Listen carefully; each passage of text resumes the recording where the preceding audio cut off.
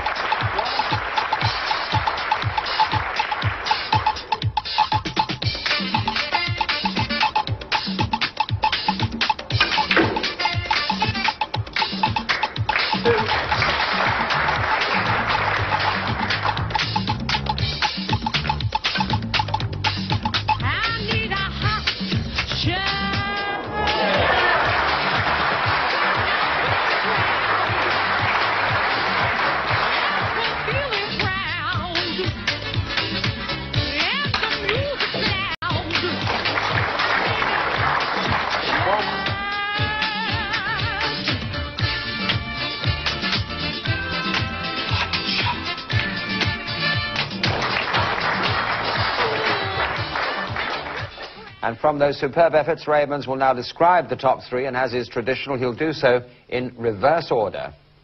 Yes, in third place, Dickie, is Jimmy White.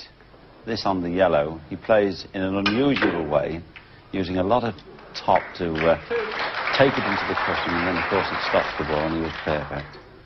In second place, Terry Griffiths. This was a great shot to get out of the snooker, and it was worthy of a place. The pot was a little bit fortunate, but nevertheless a great judge of angle. But the winner, and I think this was the professional's choice, it was unanimous. John Spencer getting down on the green here and playing a perfect stun shot, knocks the brown over the pocket, played to perfection, and he went on to win the frame. So that's the final order then. First, shot A, John Spencer. Second, shot C, Terry Griffiths. And third, shot G, Jimmy White. And the first correct entry out of the bag was that of Patrick Stars, who comes from East Barnet